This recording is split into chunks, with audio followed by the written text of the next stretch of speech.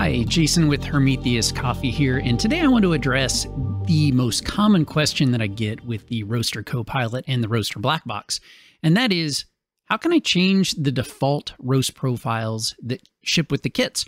The Roaster Co-Pilot is the automatic heat control for coffee crafters, roasters, and the Hermetheus Roaster Black Box is just the temperature integration for Artisan software, and both of these kits ship with 9 out-of-the-box profiles.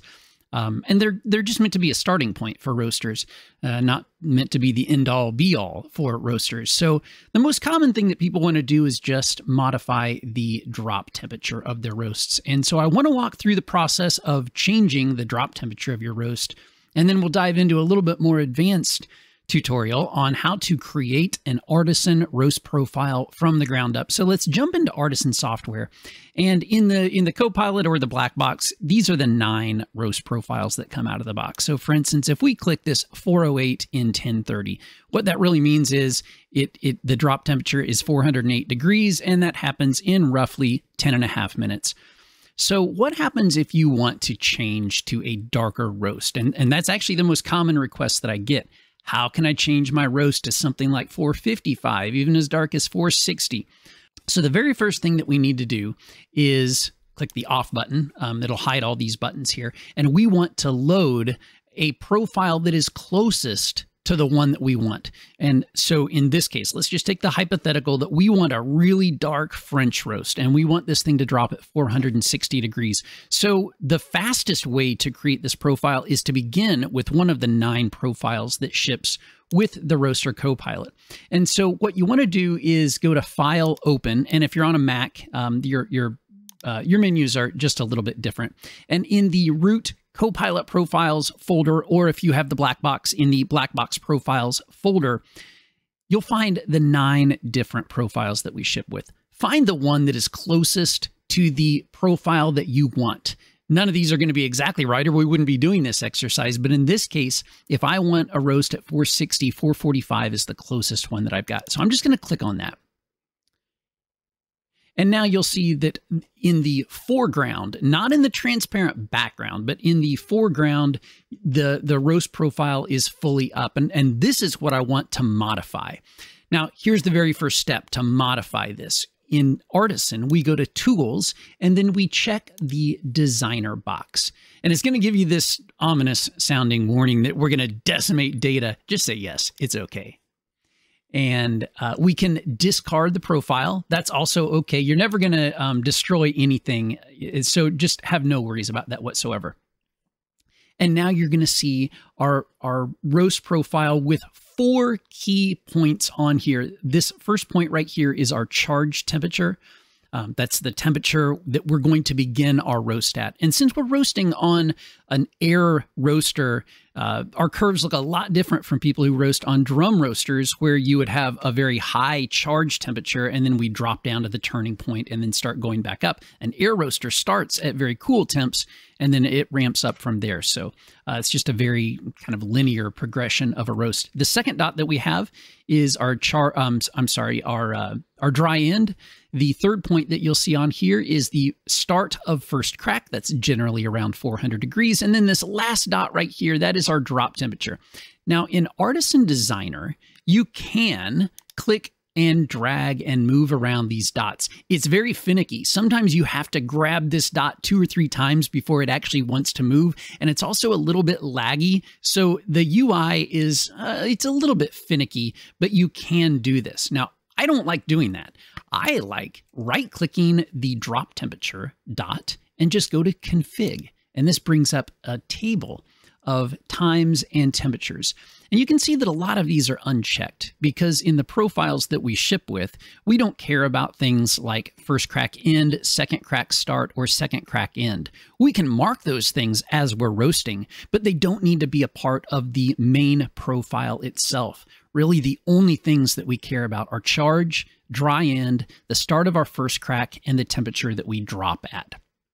So in this case, you'll see that we're dropping, I've moved it around a little bit here, but in this case, our drop happens at 1304 and 441 degrees.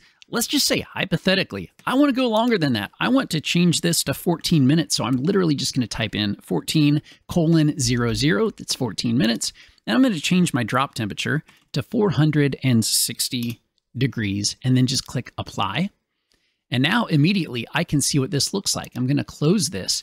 And sure enough, I have a roast here. I do have a steadily declining rate of rise until the very end here, and then it kind of flattens out. So maybe I'm okay with that. Maybe I want to tweak this a little bit. And so if I want to tweak it, I can grab these other dots here and I can kind of modify the profile ever so slightly.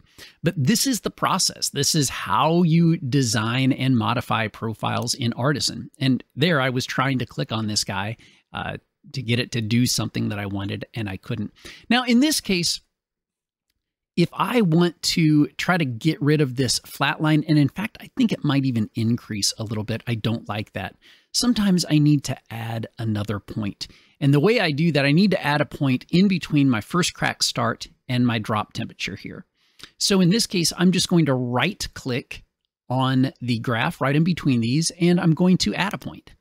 And this is just going to be an arbitrary point. Let's just go with the defaults, and it puts a point. It doesn't change a thing. All it does is gives me another point to drag. And so now if I can click and drag this little guy slightly up, there we go. Once I can drag it slightly up, you'll see that my graph now takes on a different shape. And now I can start to get a more declining rate of rise. I didn't change my drop temperature. I didn't change my first crack start. What I changed is a temperature point in between those two.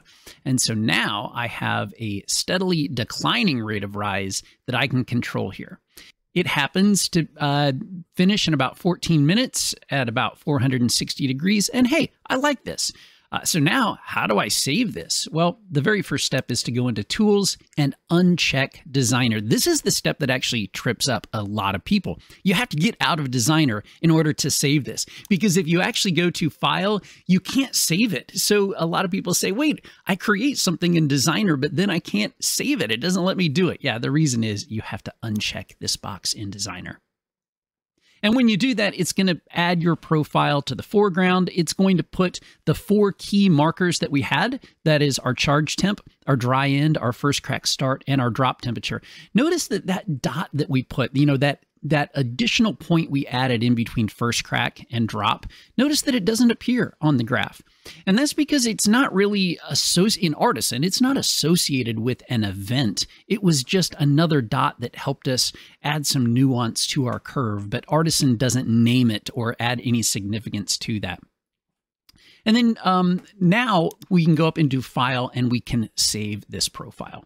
And I'm going to save this in the root Co-Pilot Profiles folder, or if you're on the black box, add it into the black box Profiles folder, and you can just name it whatever you want. By default, it's going to have a .alog extension, but in this case, I'm going to call it 460 in, what did we say, 14 minutes? 460 in 14, and I'm going to save this. Hey, great, we now have a profile that's saved. But what if we wanted to go a little bit more advanced? What if I didn't like the ratios that we have here? So you can see that this roast spends roughly 35% of my time in the drying phase. It spends roughly 32% of my time in the browning phase, and then it spends 31% of my time in the development phase. And let's just say that I don't like those ratios. I'd much rather spend 40% here, 40% in the browning phase, and then only 20% in this. Well, hey, let's start with a clean sheet of paper and let's see what that process looks like. So in order to start with a clean sheet of paper, we have to clear out everything we've done. And that's really easy. Just click the reset button in the top. And then that wipes out everything. So now there's no graph loaded in Artisan. And now let's come in to the Designer mode. Go to Tools, Designer, and hey, it loads a wacky looking profile right out of the box. So it's wacky looking because this is designed for a drum roaster, where I've already said we start with a higher charge temperature. This is a clean sheet of paper profile. And we need to delete some of these dots because we don't need all of these dots, nor do we want all of these dots.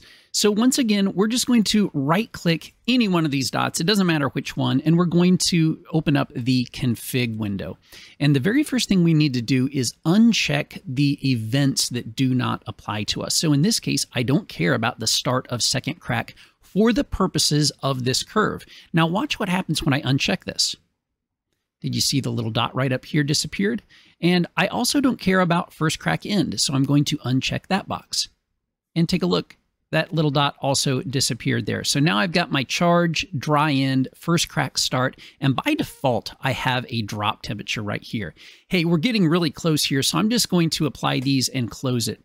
Now, this is my charge dot right here, and this is actually a turning point in a drum roaster. That's the temperature where the negative rate of rise has ended and you're transferring to a positive rate of rise. Doesn't really apply to an air roaster. So, hey, I'm going to delete this guy by right-clicking and removing that point.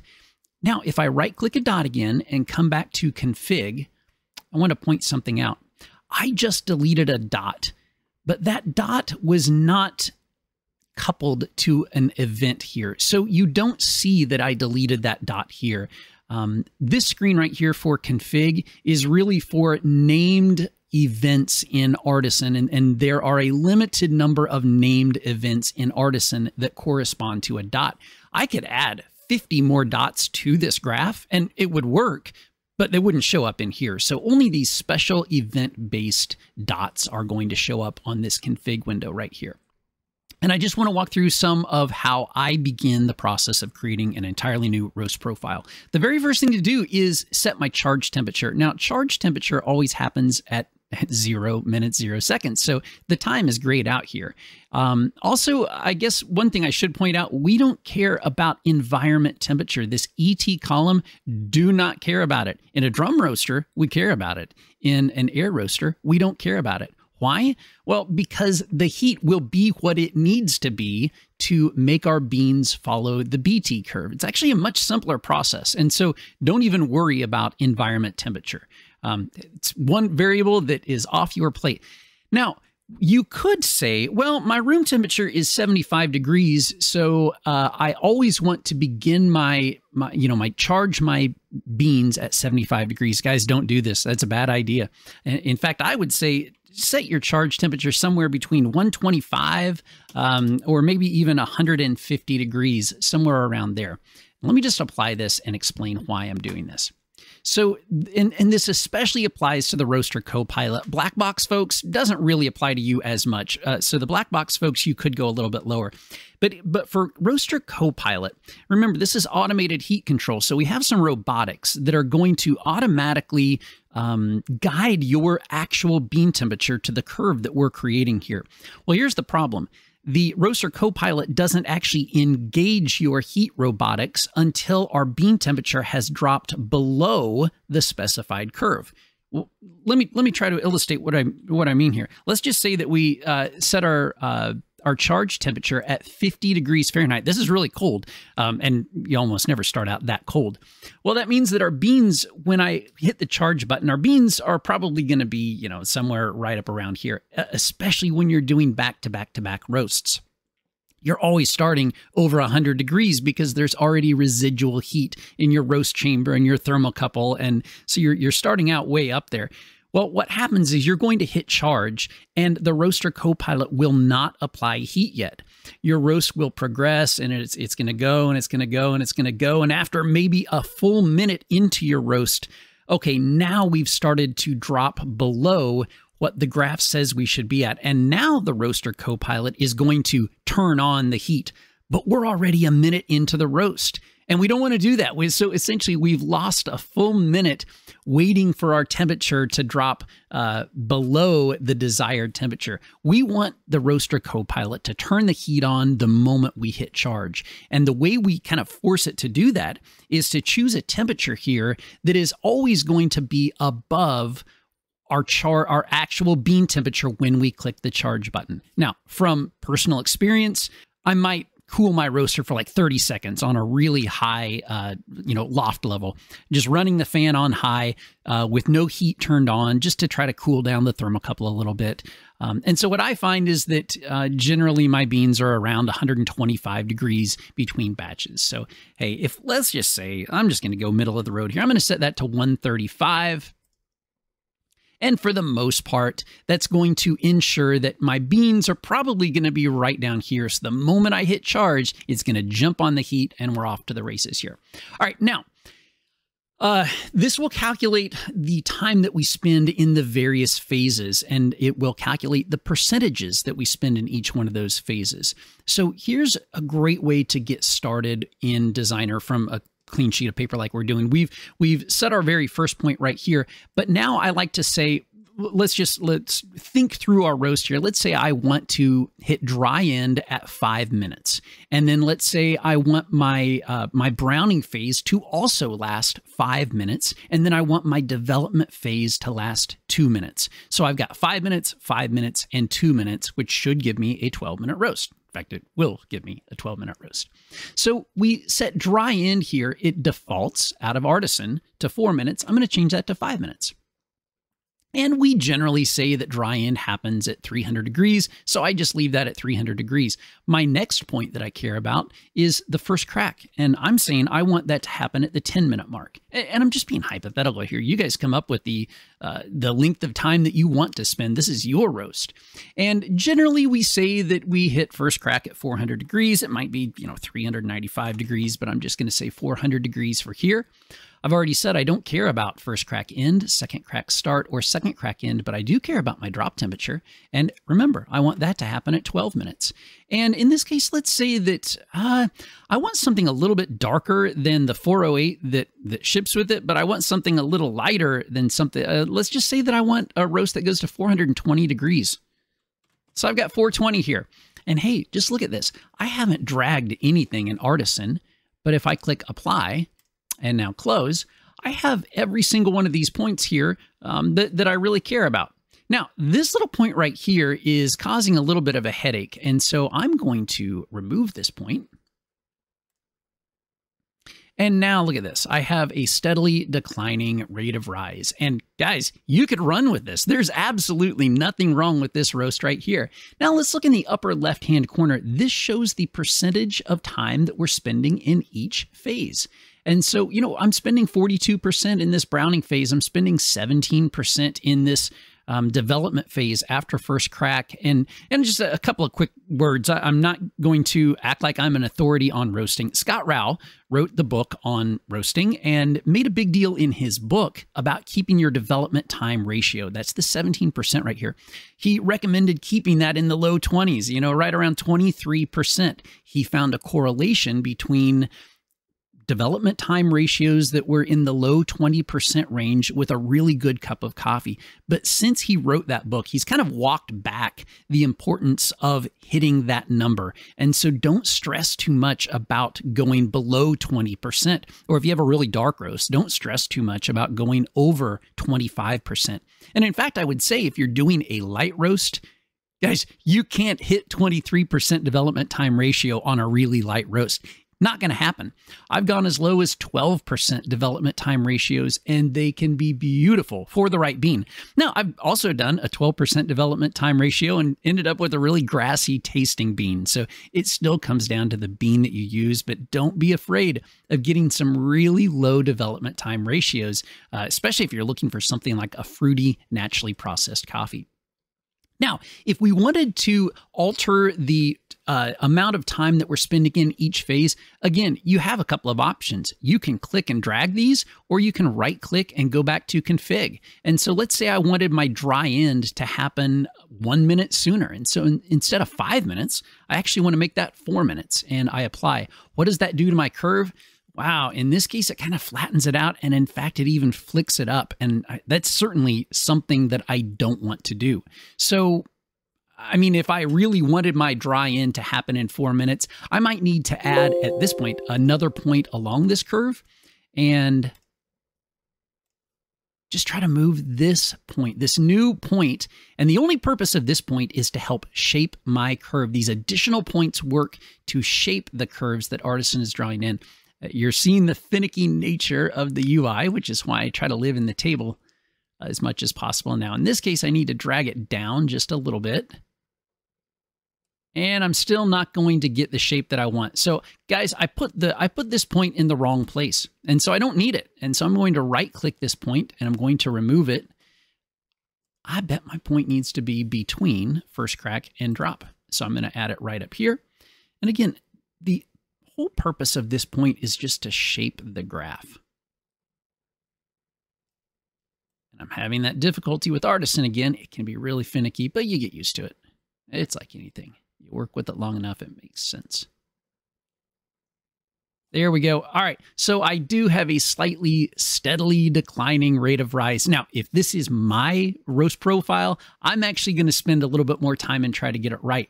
But notice that I'm not touching my first crack start or my drop temperature right here. Now, I could modify the shape of this profile by dragging these things. That will absolutely change the shape of my profile. But you know what it also does? It messes up the development time ratios and the drop temperatures, which are two things that we're trying to keep consistent here. So if I set my final drop temperature right here in the UI, say 420 degrees, and if I know that I want a 12-minute roast here, if I set it here in the table and I never touch that point, I ensure that no matter what I drag, I'm really not going to mess it up as long as I don't drag this dot right here, as long as I don't drag the first crack dot. In other words, I'm only dragging my non-event based dots.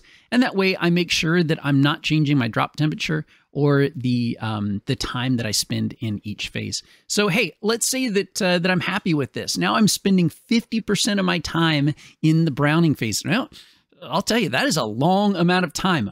How does that impact the bean? There's one way to find out. Roast a coffee with a 50% browning phase and see how it cups against a coffee that only had a 35% browning phase. It's the beauty of this kit. It lets you change one variable in your roast and then do a back-to-back cupping so that you can taste the difference, if any, and then figure out which one tasted better. And just like the last exercise we did, we want to now save this profile. And remember, we can't just go to File, Save As because we're still in Designer mode. So we have to get out of Designer mode by going to Tools, uncheck Designer. And again, our roast profile loads in the foreground, and now we can save this as something else. And in this case, this was 420 degrees in 12 minutes. And I'm going to save it right in the root of my Co-Pilot Profiles folder, or it might be the root of your Black Box Profiles folder. And we're going to save this. And now we've saved two different custom profiles. Now, the next step we want to do is to add those as a button, or in fact, maybe we want to replace a button that exists. So let's jump into how that's done.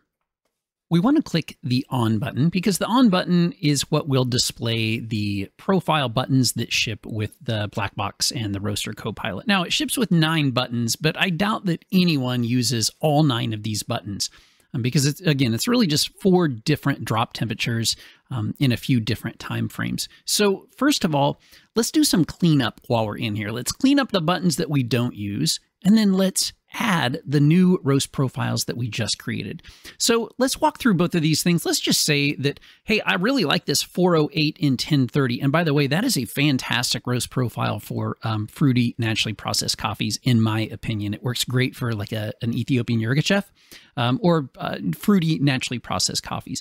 But I really don't use the 408 in 12 minutes or the 408 in 13.5 minutes. I like the faster roasts for these light. So let's just say that I want to turn these 2 buttons off.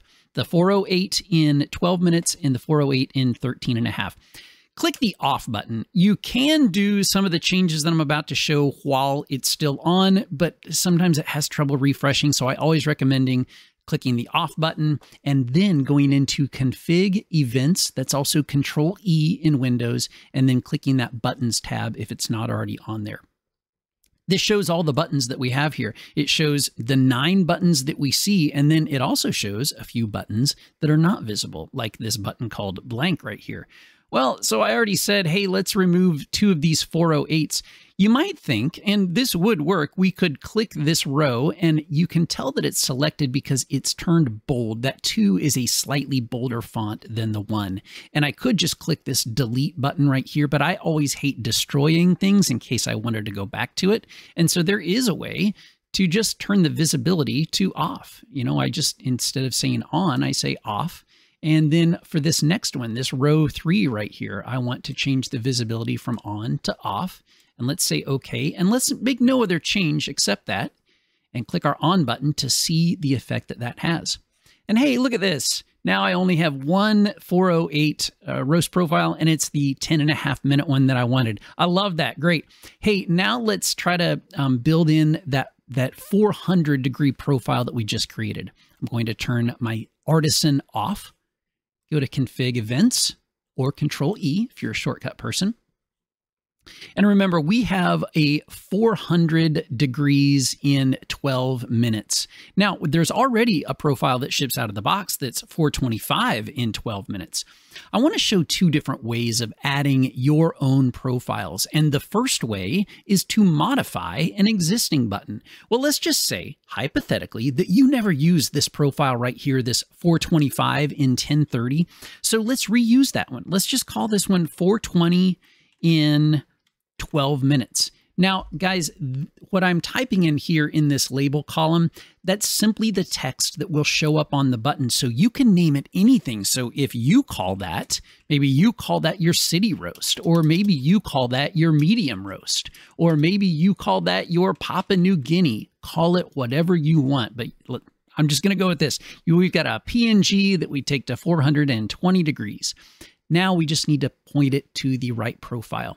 Now this one points to 425. It points to this file name. So whatever you named your saved profile, type it in here. Now I'm on a Windows machine, so you see the C:\\, or actually C:\/ That's really important in Artisan. It's in the user documentation. It does not like backslashes. But if you're on a Mac, your path will look slightly different. But make sure that you give it the file name of the profiles that we saved earlier in this. And hey, I like this. I like the button name, and I'm looking at this. I do believe that is exactly what I named it. I'm going to double check. Yeah, that looks right. So let's click OK. Let's turn it on and let's take a look at this. Hey, look at this. So not only have we gotten rid of the 2 408s that we don't use, we now have this PNG button. And the moment of truth, let's click it and see if it loads. And sure enough, it does. My profile is now loaded there. It's actually 421 degrees in 11 minutes, 59 seconds. But we can double check that it's right because in the upper left-hand corner of Artisan, it kind of gives a log view and it says, hey, I did a load background for this path right here. And sure enough, that worked. Let's make a big jump. Let's click the 445. So yeah, this now goes almost 14 minutes to 445, and I'm going to go back to my PNG. Give it a second here. That didn't refresh, and this will sometimes happen. The Artisan just sometimes, for whatever reason, doesn't like to refresh here. All I did was click off and then back on, and you'll see it's already loaded there. So my UI didn't update, and you know, for all I know, it's my screen recording software that's going on right now. But I like this. This button loads the profile that I want. But in this case, I just overwrote an existing button. What if I want to add an entirely new button? Well, let's do that. Remember, we created a profile that went to 460. So let's create a brand new button for that. I'm going to click off, config events, or Control E or Command E if you're on a Macintosh. And here's how I'm going to do this. I'm going to come all the way down to the bottom here. I'm going to find this 445 in 1330, and I'm going to select the row. Again, you can tell it's selected ever so slightly because the 12 is in bold. And I'm now going to click the Add button. Now, it's important to click an existing button before you click the Add button, and here's why. Watch what happens when I click Add.